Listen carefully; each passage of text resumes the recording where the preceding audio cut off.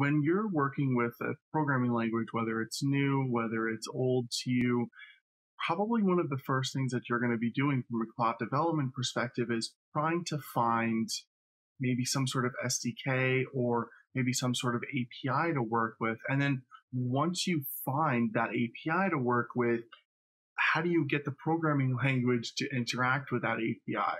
Well, in this video, what we're going to do is we're going to see how Golang can interact with APIs and make API calls for GET requests and posts and all of that.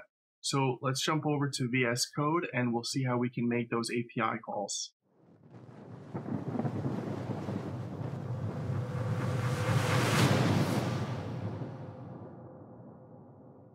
Once you're in VS Code, you want to just create your new main package. So you run package main, and then what we can do is we can start doing our imports.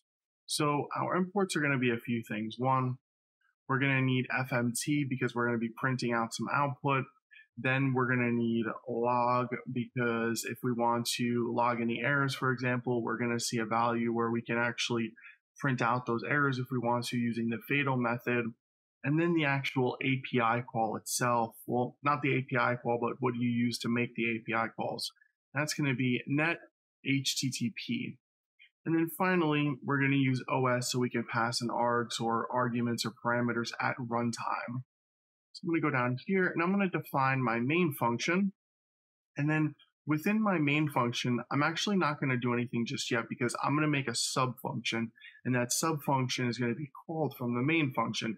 Because Go is a procedural-based language, typically that's what you're going to see, where you're going to have a few different functions, and those functions will be called from your main function, especially in like console applications and stuff. I'm going to make a function called API, and then what I'm going to do is I'm going to pass in a parameter called URL. I'm going to make that parameter a string for the type. And then I'm going to have a response here, and the response is going to be response and error. So is for error typically, and the reason why I can put two values here for the variable essentially is because when I use the HTTP package to get, aka that get API call, it's going to want two values, and one of those values, of course, we can use for an error. So we're going to define our variable here. We're going to do HTTP get, and as you can see, I have some like IntelliSense here where it's just finding the methods and all of that. And if you want to be able to do that, all you have to do is simply install the Go library or the Go extension for VS Code, and then you'll be able to start doing that as well. So we're going to do get, and then get is going to be my URL. That's what I'm going to be passing in at runtime. And the reason why I want to pass it in at a runtime is because let's say you have other people that want to use this console application. You don't want to hard code those URL values because everybody might have a different URL that they want to do an API call against. So we have our values here. And then we're going to set up our error handling. So we're going to do if aka we're calling this value here that's in the variable not equals nil. So if you're new to Go, nil is like none in other languages. It just means null essentially. And then we're going to do a log, which we're going to be calling this package here. And we're going to see a few different methods that are available, but we're going to use fatal. And then we're going to print out error. And then if that passes and we don't have any errors, we're going to do FMT, which we're going to be calling that FMT package.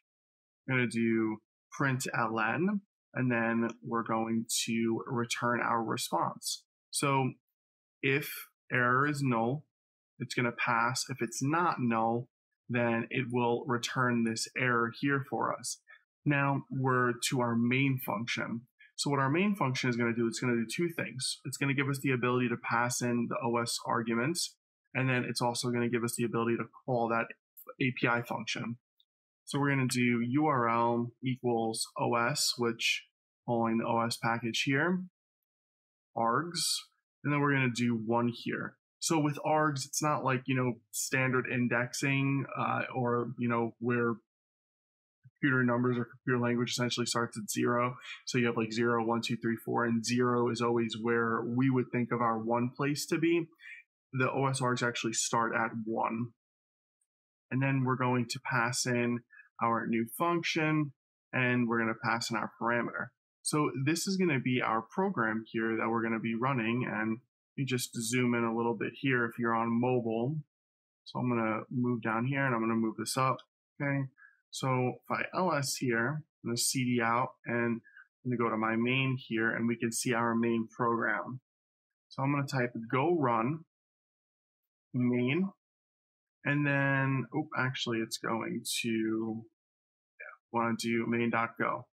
So once we run this, we can see that it actually returns an exit status of 2. And the reason why is because we're not passing in any values at runtime. We're not passing in that URL. So we can see that error here, that the index range, it's out of range. It's saying, hey, you're supposed to put some value in here, which you have not done.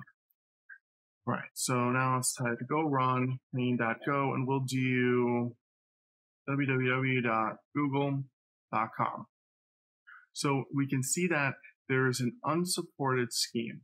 So what this means is it actually wants you to pass in like a standard HTTPS : whack whack. It doesn't support just as is. So let's go ahead and we'll go up here and do HTTPS, right? And then we'll run that. And then as we can see, here's our output from that API call itself. So if you want to make API calls, you could definitely use this to test, pass in different URLs. You can see what happens for any type of GET requests. Thank you so much for watching. I really appreciate it, and we'll see you again next time.